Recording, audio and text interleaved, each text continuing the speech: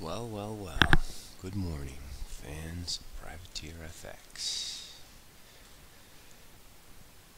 Minutes out last night pointing to a rate rise next month. So that's pretty standard. Let's go to Aussie. The gift that keeps giving. Core short paid down to 72.90 last night. This is a sell rally today. You can try and we squared our shorts from last night here. We're going to be reselling at 04, 14, and 24. We believe this 73.80 here now is the top of the range. As we said, the bottom of the range is 72 the figure.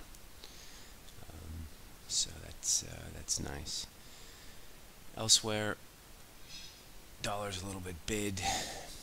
We didn't have conviction in our euro dollar shorts yesterday, and when all this Trump news came out, we ended up getting square again. This 115.40, as we talked about yesterday, is going to be a pivot and support. It was support again this morning, 42 low. But now below 40, there's going to be some stops, and there's going to be some risk. So we don't have super high conviction on this, just because any terrible news about the president, people will buy euros. But the bull-bear line for this, the important number is 115.40. We will not be playing euro dollar today, but I just want to point it out to everybody. On the flip side, we do like shorting euro yen. We all remember 10 days ago, 128.50 was a huge breakdown in the beginning of the big euro waterfall lower.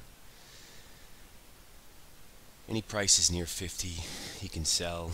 You kind of want to go sort of like 35 to 55 today, short euro yen if we get up there. Equities sticky, marginally softer. We went printed up to 68 yesterday, but if you look at this now, we have our sort of turn bar. We have lower highs, lower lows, but a bullish day, green day. We really need a red day today for this to stick. Just have to have your stops above the high. There's no getting around that. So be disciplined with that. And let's have a look. Dollar CAD. This is kind of interesting.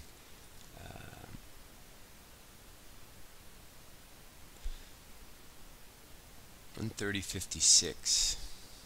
It's kind of a pivot. 130.50 was kind of the sticky pivot on Tuesday. We did print 56.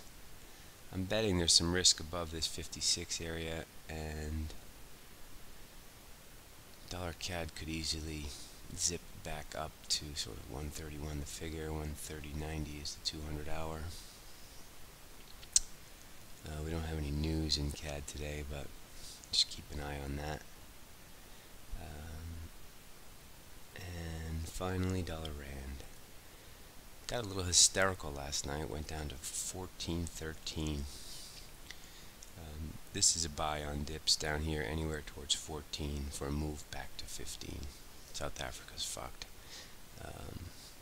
So we'll be looking to collect dollar rand. Alright, that's all I got for you today. Core short Aussie, core short stocks, watching these pivots in euro and dollar CAD. Good luck out there, people. Talk to you later. Ciao.